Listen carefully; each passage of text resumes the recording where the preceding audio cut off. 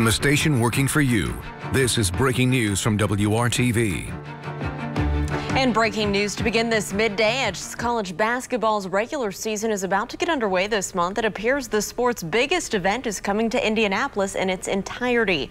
Moments ago, the NCAA announced that it would move its entire men's basketball tournament to one location because of the ongoing pandemic. NCAA staff are now in preliminary talks with the city and the state officials to host the 68 teams competing in the tournament right here in central Indiana.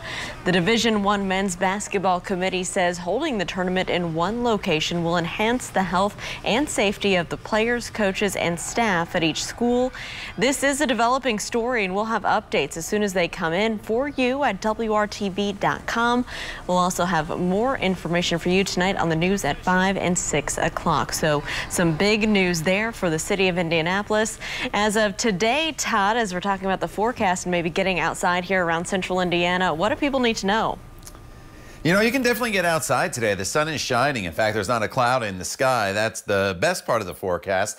Still a little bit of a breeze, so if you are going to be out, you do need to have the jacket handy and just bundle up a little bit. Here are those temperatures across the area right now. We're in the 40s and 50s, but you can take a couple degrees off those temperatures that you see there. And when you factor in the wind, which is in the process of picking up. Now, yesterday we had the wind advisory, wind gust over 60 miles per hour. We're not going to get into that territory for the remainder of the day, but it's going to be more of an inconvenience. It's definitely breezy with wind gusts that you see right now anywhere from 17 miles per hour in Greencastle to 25 in Indy and 31 in Muncie. But the sun is shining and we'll keep the skies cloud free here throughout the remainder of the day. The closest system, some snow in Wisconsin. That's exactly where that stays. So again, sunny this afternoon, temperatures seasonable in the low 50s. Just going to feel a little bit cooler, Lauren, when you factor in the wind that is out there. And as a whole, our temperatures this week going to kind of be up and down. We'll talk all about it coming up in Maine weather in just a few minutes. All right, Todd, thank you so much. Indianapolis firefighter Matthew Bennett is being honored again today, less than a month before what would have been his 50th birthday. This morning, Bennett's longtime co-workers led a procession to Crown Hill Cemetery. Bennett had driven a fire truck to the scene of a possible building collapse Friday morning when he complained of chest pains. He was taken to the hospital for surgery but died Saturday morning. Bennett had 23 years experience as a firefighter and was assigned to the Indianapolis Fire Department Station 1 on West 10th Street. He leaves behind a wife, 3 children, and 3 grandchildren. Final funeral arrangements are still pending. The new COVID-19 numbers are just in from the state health department, and once again, Indiana reported more than 5,000 new cases of the virus in the latest report. 26 more Hoosiers have also died with the virus, and that brings the total number of deaths in the state to 4,686. The positive test rate continues to climb. The 7-day average is now at about 22% for unique individuals. As the U.S. saw 1 million new coronavirus cases just in the last week, there is more good news in the race for a vaccine. Moderna is the second drug company to announce that its vaccine is more than 90% effective in studies conducted so far. ABC's Rena Roy has the latest. A sign of hope today. Moderna announcing its vaccine could be up to 94.5% effective in protecting people from COVID-19. The company planning to ask for FDA authorization in the coming weeks. Vaccines really are on the horizon. In fact, we now have real data in large phase 3 trials showing that they are safe and effective at preventing COVID-19. This comes 1 week after Pfizer said its vaccine is also more than 90% effective. Unlike Pfizer, Moderna's vaccine can be stored at regular refrigeration temperatures, which could make distribution easier. In public health, we do not get 90% plus effective vaccines often, and here we have 2 vaccines with that type of efficacy and clean safety profiles. The U.S. is battling record high case numbers with 1 million new infections reported in the last week alone. Local officials cracking down. Michigan's governor suspending indoor dining and ending in-person learning at high schools and colleges. We are in the worst moment of this pandemic to date. The situation has never been more dire. In El Paso, Texas, haunting images show prison inmates helping to wheel the dead out of the medical examiner's office into mobile morgues. 36-year-old Kelly Meeker from Minnesota has a warning for others. She's been hospitalized for over a month and was just recently taken off a ventilator. I've heard a lot of stories of people telling me that they've had COVID, but it wasn't very bad. It was just a mild cold.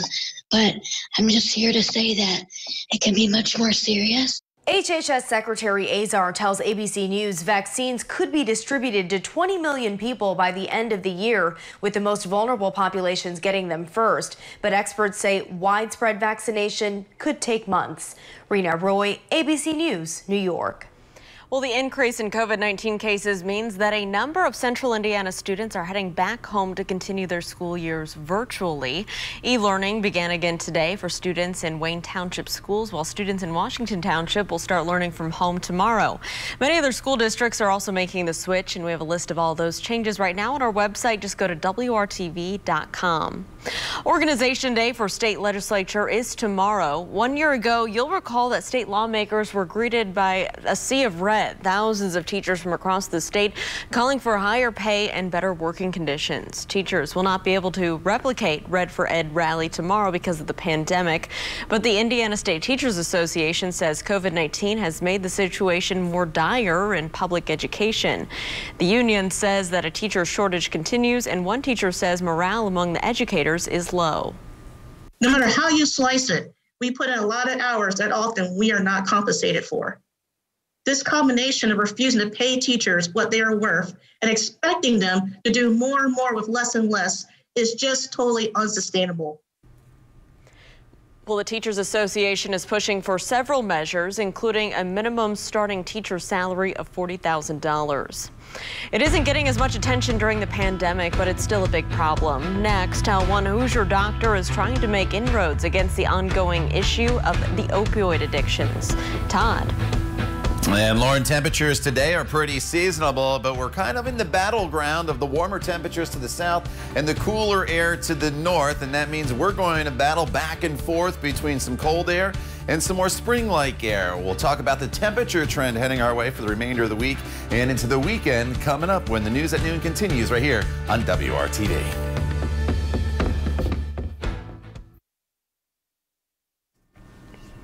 Welcome back. As the COVID-19 pandemic continues, Indiana and the rest of the country are still dealing with another problem that's also led to thousands of overdose deaths. Our own Kelsey Anderson has the story of how one local doctor is fighting the problem of opioid addiction.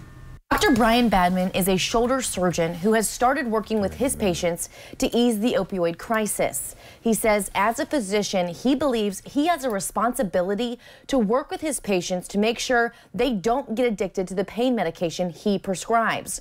So he started treating patients during surgery with Exparol, a fairly new drug that helps with pain management at the site of the surgery.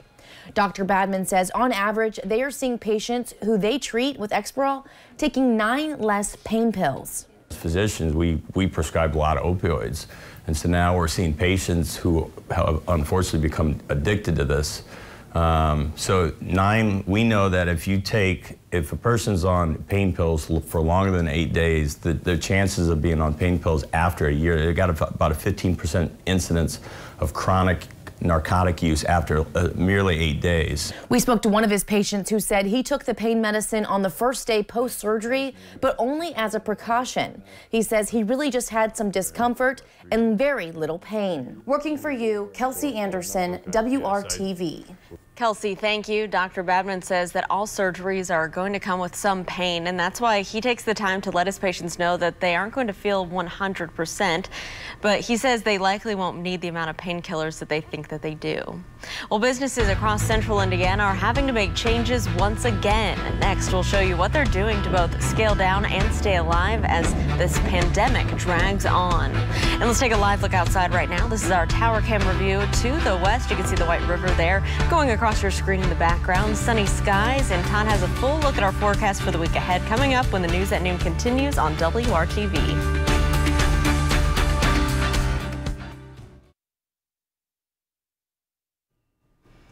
New restrictions on businesses are now in place in Marion County. It's an effort to slow the spread of COVID-19. So bars and entertainment venues are now limited to indoor capacity of 25%, while restaurants are limited to 60% indoors. Our Nicole Griffin spoke to some business owners about the impact the limits will have right before the holidays. We're going to open tomorrow and we're going to see what happens.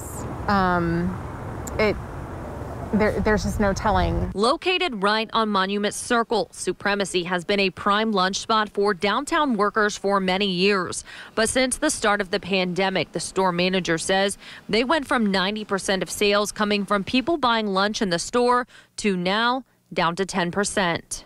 We want employees back in the offices, back in the buildings. Parents that were back at work are now back at home because they have to stay home with their kids. In order to adapt, Supremacy is relying on lunch delivery, meal deals, and frozen delivery.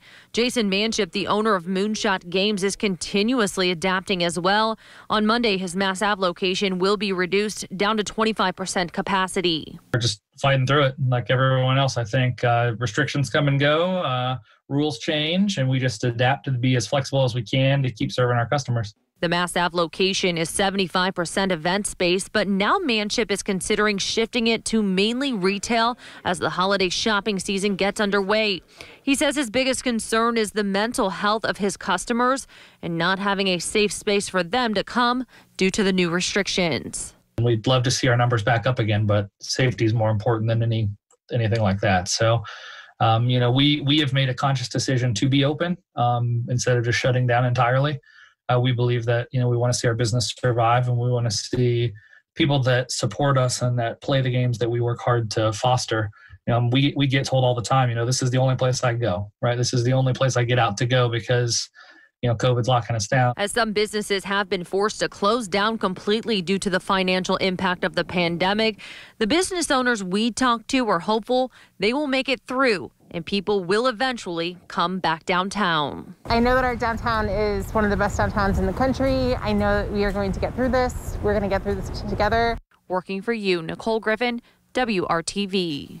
Nicole, thank you. Let's take a turn right now to our forecast on this Monday. Todd, what can people expect today and the rest of our work week?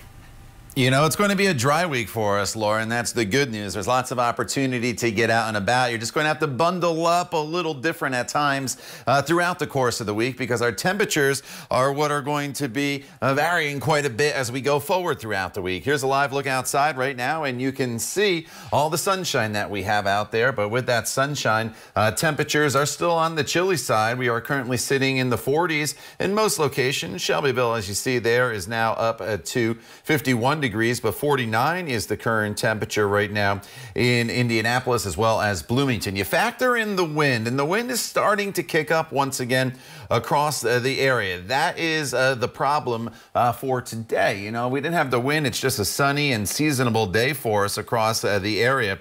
But that wind is making it feel a little bit cooler, as you see there in the 30s and 40s across the area. So the further north you are, the wind is a little bit stronger. And it'll continue to pick up here throughout the remainder of the day as the winds will get back in that 30 to 35 mile per hour wind gust category as we approach the midnight hour. Now, yesterday we were gusting over 60 miles per hour, so we've cut the wind speeds in half, and so it's not going to cause much in the way of damage, but it is probably enough to cause some inconvenience issues out there if you're driving around, you're walking around with the wind that'll be gusting, and it's going to make these temperatures, which will be your highs for the day today, in the 40s to the north and 50s from Indianapolis to the south, feel even a little bit cooler. So 56 in Bloomington is going to feel probably closer to 50, and the upper 40s to the north going to feel probably a little closer to 41, 42 degrees throughout the afternoon hours. Everything is quiet here across central Indiana, and we're not expecting much in the way of any weather in our area until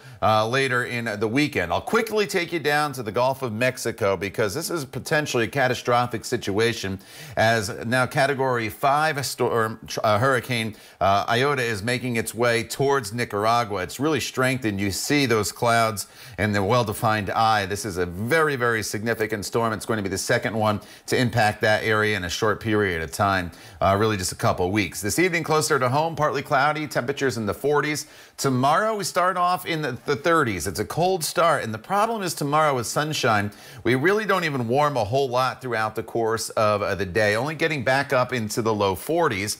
And then Wednesday morning, we're all waking to temperatures that will be in the 20s. It's a cold, cold start to our Wednesday. But once we get past Wednesday morning, we kind of turn the page and we'll see the temperatures start to moderate. And from Thursday all the way through the weekend, Lauren, temperatures will be in the 60s. That's about 10 to 15 degrees above normal, depending on where you are. So it's chilly the next couple days, and then we'll be above normal. And as far as rain chances go, I think we're dry until at least late Saturday, and then into Sunday, some rain showers may impact the area. But something to look forward to with the warmer temperatures heading our way later this week. All right, Tom, thank you so much. Well, they've always been made for adults as well as children, but during the pandemic, the demand for animated shows among us grown-ups appears to be bigger than ever. Casey Mendoza with our partners at Newsy takes a look at what's behind this big push for new cartoons.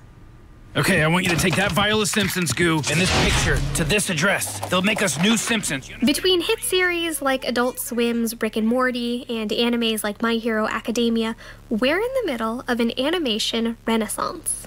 Right now, it's probably the biggest audience for adult animation that we've seen. It's not a fringe thing to be watching anymore. During the pandemic, animation has only gotten more popular. The genre saw a 22% increase in viewership during the lockdown, according to the streaming search engine Reelgood. That's more than any other category analyzed by the company. Come watch TV. In the streaming industry alone, platforms like Netflix and Hulu are bulking up their original animation lineups. When HBO Max launched in May, it heavily marketed its exclusive Studio Ghibli collection. And back in October, Sony was reportedly in talks to acquire the anime streaming service Crunchyroll for nearly $1 billion.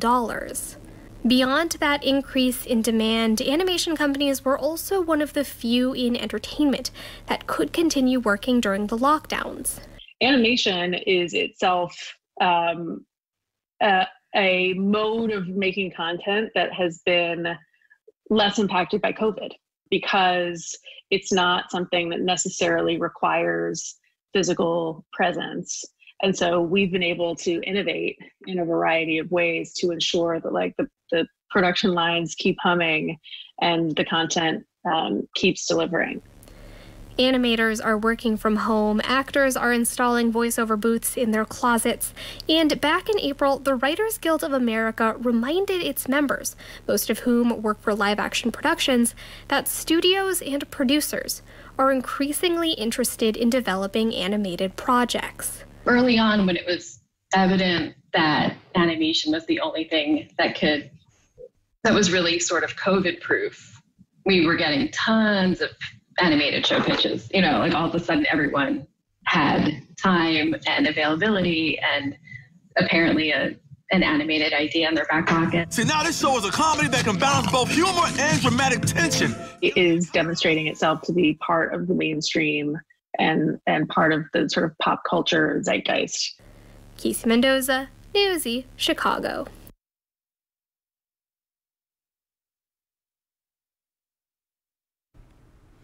Well, the WRTV Toy Drive is finally here, and this is our 20th year of helping to make sure that every child has a new toy this holiday season. Because of the pandemic, we will not be collecting toys here at the station, but we are taking your donations of new unwrapped toys at any Central Indiana youth store location. You can also make a financial donation at WRTV.com/Toy Drive, and be sure to stay tuned as we have a number of other special events where you can help with the WRTV Toy Drive over the next month. Let's get one final check of our forecast with Todd Clausen on this Monday. Hey, Todd. And it's a decent day for us today, Lauren. A little breezy here once again this afternoon, but plenty of sunshine out there. The next couple days are going to be cool but sunny. That's the good news. 44 tomorrow. Wednesday morning starts really cold in the mid-20s, and then only up to 47 in the afternoon. But once we get past Wednesday, Thursday, all the way through the weekend, temperatures will be well above normal, climbing all the way up into the 60s. A lot of dry hours to get out there and enjoy as well. It's probably not till late Saturday, but more so Sunday. There's some showers into the forecast. Lauren. Todd, thanks, and thank you for joining us and making WRTV your choice for news. Come back and join us for the news at 5, and have a great Monday.